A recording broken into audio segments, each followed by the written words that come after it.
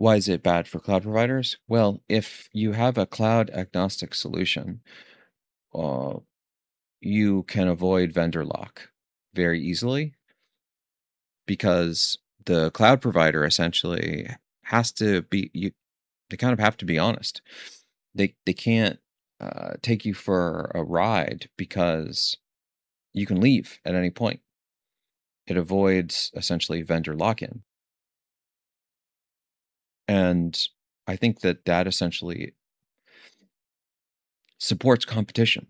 And competition, I think, I mean, whether you're a supportive of capitalism or not, I think the idea of competition helps develop the best in almost everyone. And one of the big reasons why the two of these gentlemen, they created Omnistrate is they wanted to enable a way to approach the cloud that would help the people, so to speak, as they were getting.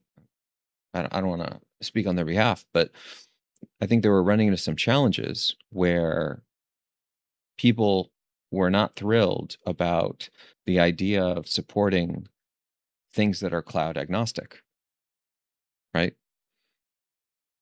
This agnostic piece. And yeah, I mean, it kind of makes sense that Amazon or Microsoft or Google or whoever may not love the idea of